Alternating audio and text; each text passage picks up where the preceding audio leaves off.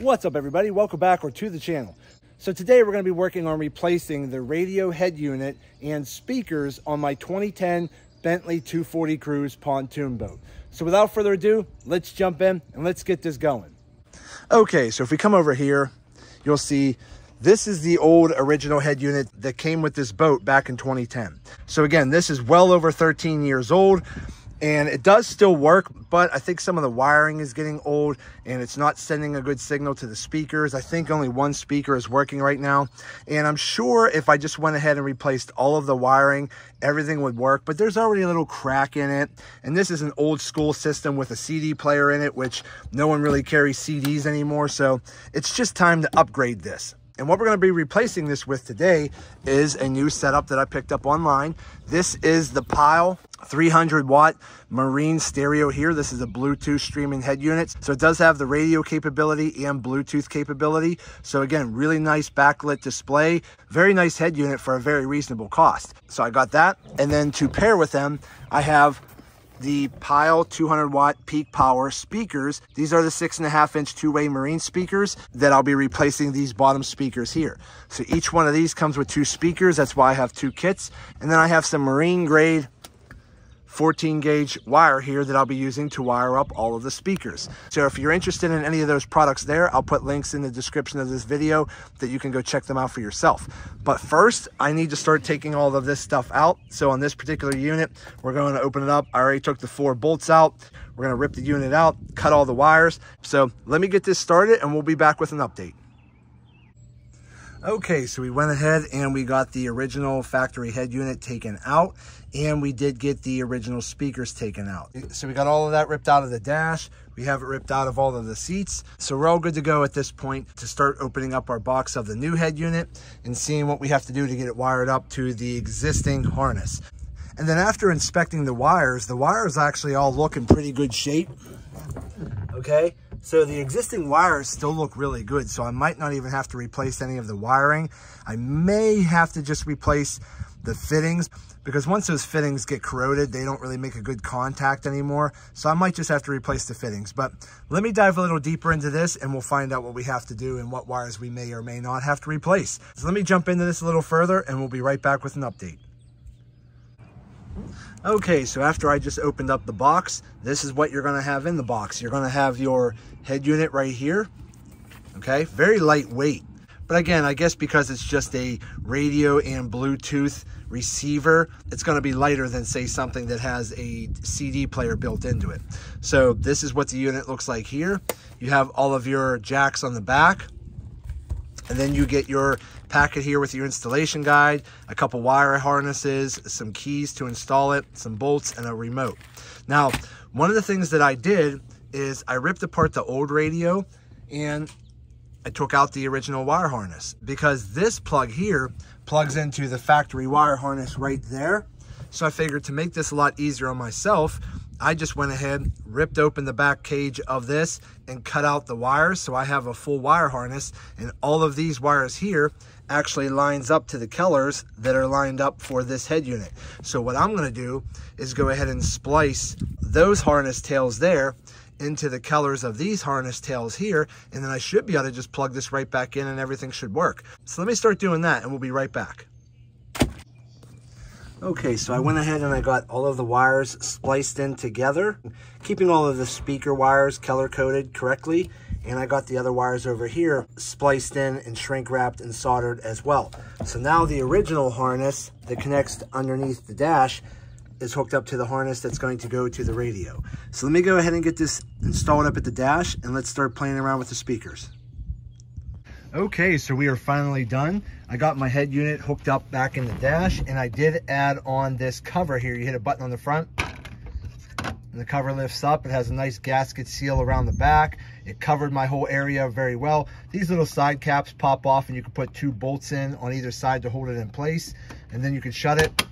Gives your radio head unit a nice water resistant seal. It just protects it a little bit further, which is what I like. So I have that hooked up there.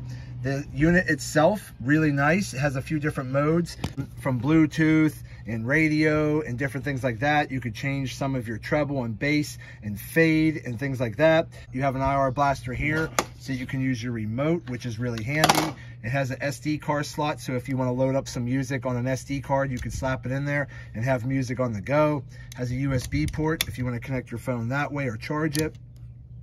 Has an auxiliary port here, preset stations. So overall, really nice radio. I did get the Pyle 6.5-inch speakers installed, which was very simple and easy. They filled the exact same hole that was there before. All of the screw mounts lined up perfectly, so I didn't even have to drill any new holes. As far as the wiring, all of the factory wiring was still perfectly fine.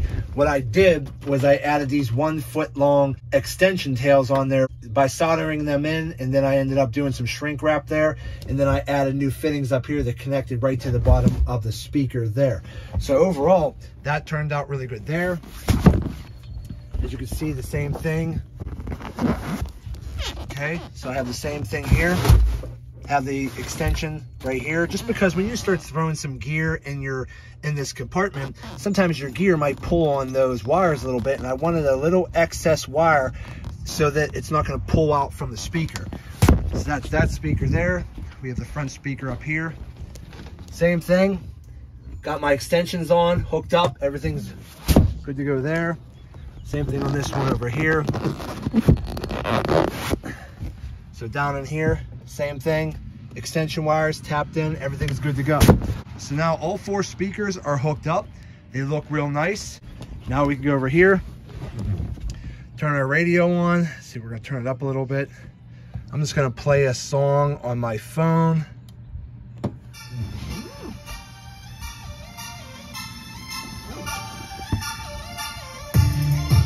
Nice bass response, sounds really good. Now this is just a garage band song that I made up for my YouTube intro videos. Now if I would be playing a different song, like an actual song on Spotify or on my music app, it would sound even better and even louder. But I don't want to play any specific songs because YouTube ends up flagging my videos for copyright infringement. But overall, sounds really good.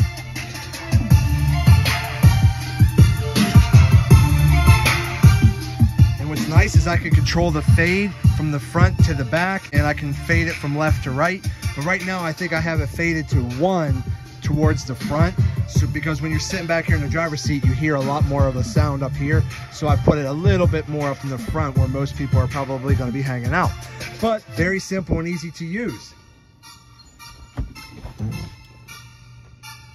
But overall, it sounds awesome, it looks awesome, and I'm really happy with it.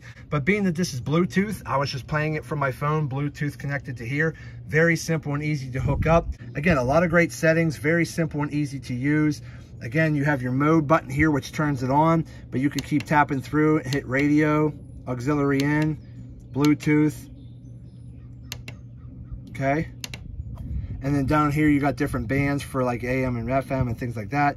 You have your clock buttons here. You have these buttons here to adjust through your radio stations, all your preset stations here. So again, very simple and easy to use. And honestly, it sounds awesome and I'm really happy with it. So again, overall installation was very simple and easy. I didn't have to replace all of the wiring. All of the standard wiring that was in the wire loom already was perfectly fine. All I did was extend it about 1 foot at each speaker so that I had a little bit more wiggle room in there, so that if I threw any gear inside the compartment, it wouldn't pull the wires from the speaker. So everything was very easy to hook up. I think everything turned out great and it looks awesome and I'm really happy with it.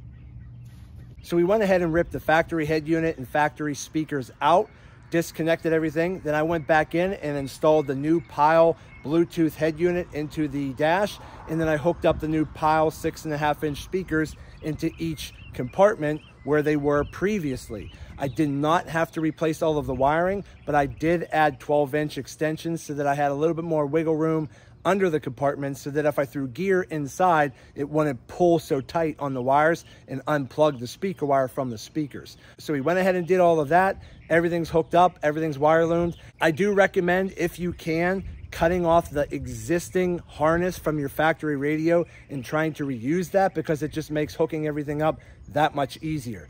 But everything went good and I'm really happy with it. So my overall impressions of the Pyle Bluetooth radio head unit, definitely give it a thumbs up and give it a go. My overall impressions of the Pyle 6.5-inch marine speakers, definitely give them a go as well. They sound awesome. They're very easy to install. They're high quality, and I'm really happy with this purchase. So that's it for today's video. I hope this video helps some of you out. Do me a favor, hit that thumbs up button and like this video. If you have any questions, go ahead and put them in the comments section and I'll get back to you as soon as I possibly can. And also do me a favor, subscribe to the channel because it definitely helps me out and I greatly appreciate it. So that's it. I just want to say thank you to each and every one of you. Thank you. I truly appreciate you all. And as always, see you in the next video.